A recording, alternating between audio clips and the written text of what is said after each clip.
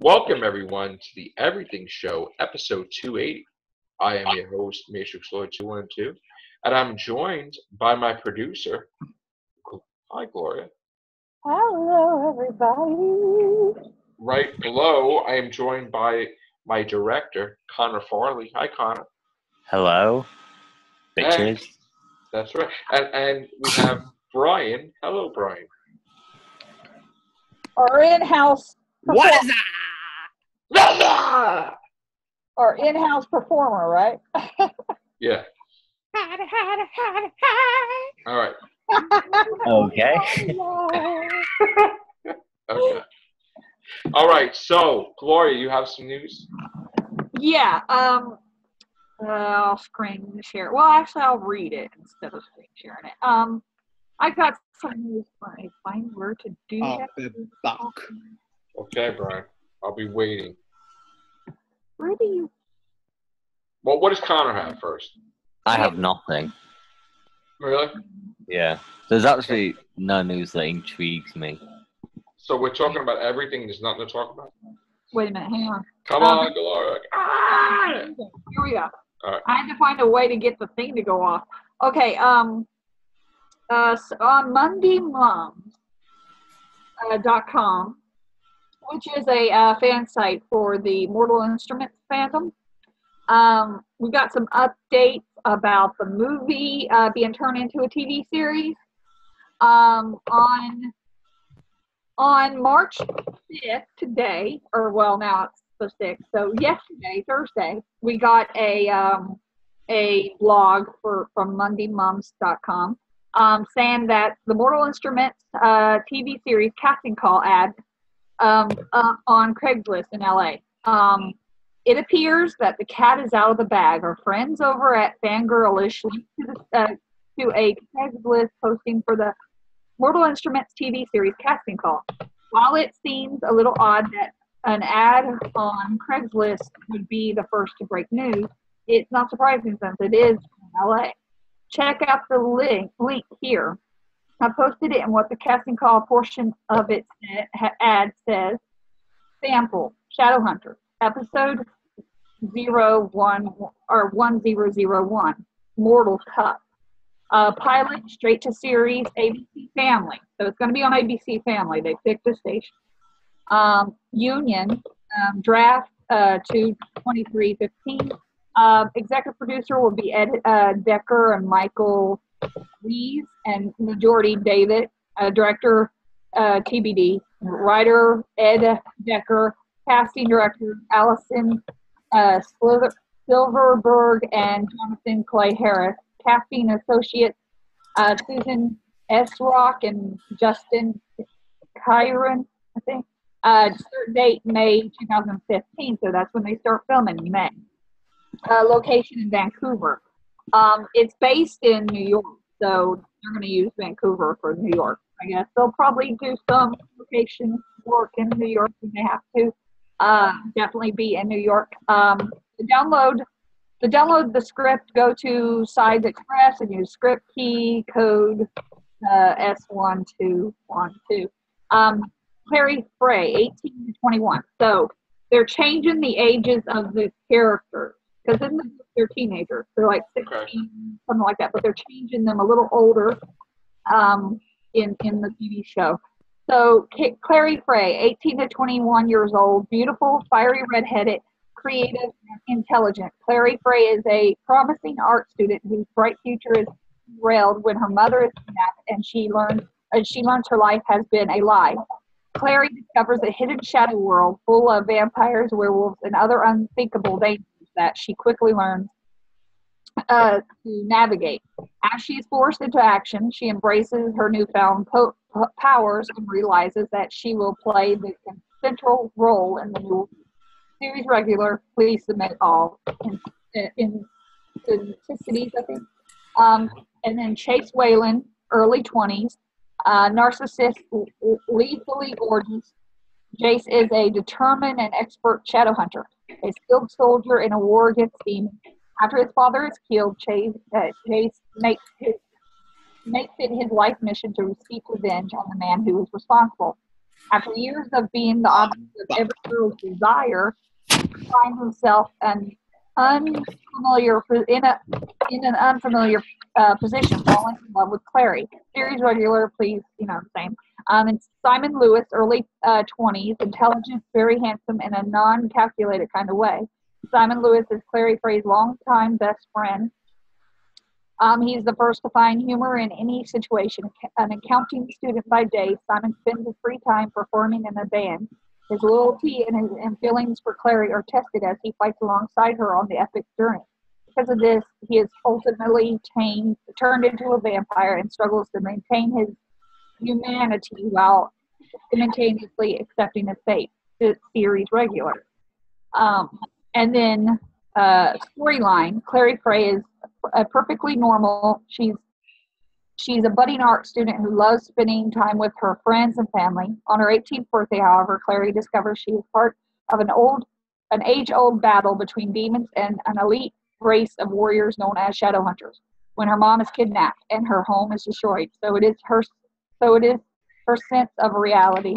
So is her sense of reality. Clary must now understand her new role in an ancient battle and come to terms.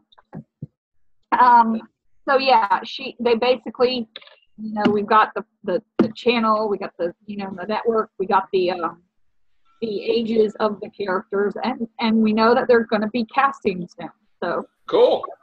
I'm a little upset. The reason why I'm happy is because I love that it's ABC Family, because I'm hoping that means that it will be kind of tame. It won't show any vulgar, they won't add any of like they did with the Vampire Diaries. They added so much in that story that's not in the book that it was terrible. It's terrible. I like it still, but it's I want this one to be tamer. And I was thinking if they got it on WB, they'd probably add stuff to it that's not in the book, and I wouldn't like that. So ABC Family, they'll do justice, I think. So I'm happy about the channel, the network. But when it comes to the casting, I'm a little upset because I love the movie casting so well that I'm afraid. Of course, I have enough faith to kind of not really want to be upset about it yet, until I see. And if I don't like them, then I can worry. But I mean, I just can't wait to see who they cast as the characters. I'm gonna have to get into it because I now should I read the books? Yeah. Or should I no movies? I gotta read the books. My suggestion is for you to read the prequel story, which is the Infernal Devices, which is the great-great-grandparents of the ones from this Mortal Instruments. Okay. Yeah, they're like the ancestors or whatever, and it's they're decades older, and so yeah, read those, and there's 3 in that one: Clockwork Angel, Clockwork, and Clockwork Princess. Okay. And then the Mortal Instruments is 6 books. It's Mortal Instruments, City of Bones, City of Ashes, City of Glass, City of Fallen Angels, City of Lost Souls, and City of Heavenly Fire. Cool. All right. Yeah. I'm gonna check it out, and we'll do when I read the book, maybe sometime in April, I'll do something on that. Cool. Connor, what do you got? Very exciting news that I'm extremely excited about. Junior and young adult scribe Diablo Cody has been hired to pen the next draft of the script for the live-action Barbie film. I cannot wait. Barbie in a contemporary setting. With it being Barbie, it's gonna be amazing. Movie of the year. With Ken and everything. So, does she become president at the end of the movie, or is she an astronaut? It doesn't actually specify. Or is she part of Barbie and the Rockers? Or a stewardess. I think she will become a model because it's Barbie. So I She is Time Lord. Does she regenerate into all these different lives and then just lives these lives out there? Hey, another one. People always think about different people could be Time Lord. I want to see Clara Barbie. Yeah. Oh, cool. Yeah. Yeah, and she could put her in a million outfits. All right. What else do you have? Toy Story 4 is to be more of a rom-com than Toy Story 3. What does that mean? I'll read this quote. The third movie ended in a beautiful way and completed a trilogy. I think this movie is not part of this trilogy. It is a separate story which, in turn, I do not know if will be continued. Never begin a project with that in mind. It is not a continuation of the end of the story of Toy Story 3. Temporarily it is, but it will be a love story. It will be a romantic comedy. It will not put much focus on the interaction between the characters and children. I think it will be a very good movie. Wait, what?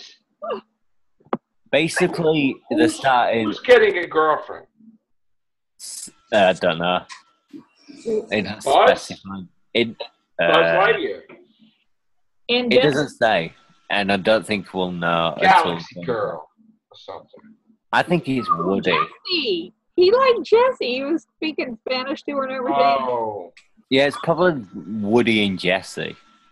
Okay. Really? No, that wouldn't No, they were more like brother and sister type. To me, anyway. Maybe Woody will wind up with a space girl or something. Maybe like a weird, All right, what else do we have? We have a picture, or two pictures, I should say, of Jared Leto preparing to be the Joker. Can you screen share it? Yeah. Yes. Let us see it.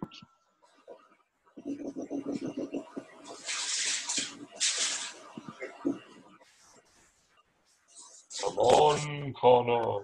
Right. Here. Whoa, what the heck is that?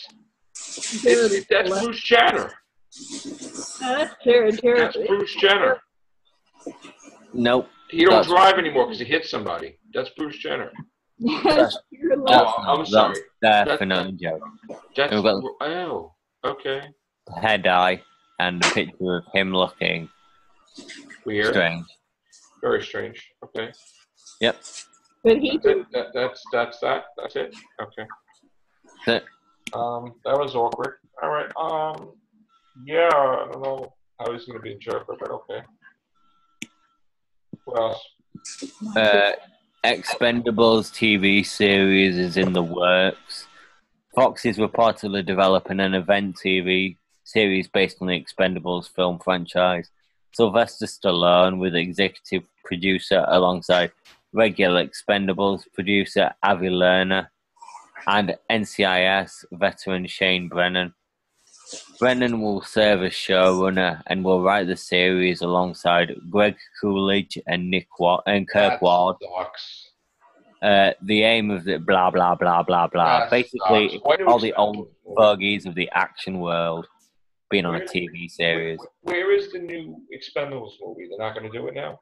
I don't know. Oh, that sucks. It says here a fourth and fifth installment in the film franchise, in the film series, along with a female-centric offshoot, are in various stages of development. Expendables. Yeah. All right, thank God. I'm happy about that. Because when I get upset, I'll just pop that movie on. There'll be like no plot and just shooting things. So that's good. All right. The Search for Ben Gay. All right, anyway. What about you, Jackson? Oh, the third Wolverine movie will be in early 2016. That's released or filmed? To be released, I think. Ooh.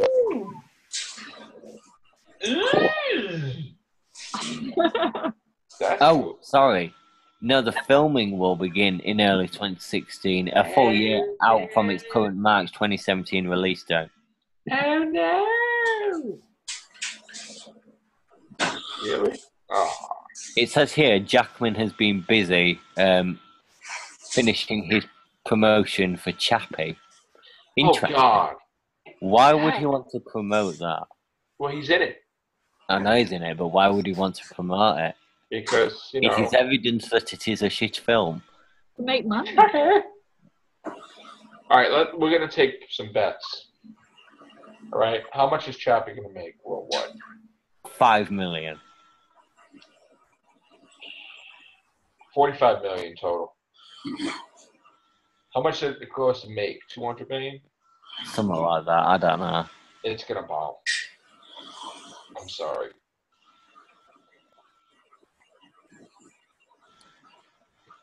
Daniel? Yeah. Well, I don't know how much the movie's going to make. I'm not sure. It's probably going to bomb. Okay. Roy? I don't know. Ryan? What's that? Brian? Is it past your bedtime, Brian? No? Wake up, everybody! Come on! Wake up, Gloria! Wake up, Brian! Because Who Idol 2 is coming! Yes. Get ready. Get ready, mothers. Who Idol 2, baby. Sing that. Take care of that. Who Idol 2. All right. Other than that, I think I have some news. At least I hope so. Let's see. What do I have for you guys?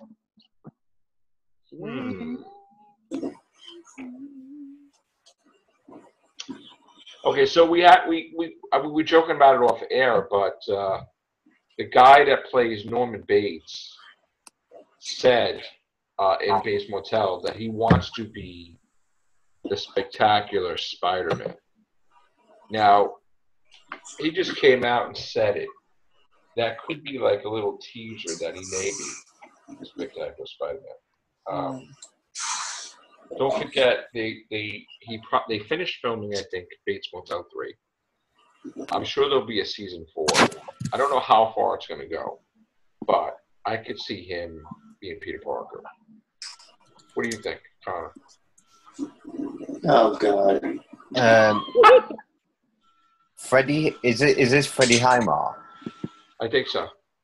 Yeah. He was in Charlie and the Chocolate Factory, so I'm laughing that he might be considered for Spider-Man. But I remember him as a little kid playing Charlie in Charlie and the Chocolate Factory. I guess nobody's happy about this then. I don't care, to be honest. Okay, Gloria? Didn't you hear my reaction when you first mentioned it? Yeah, What?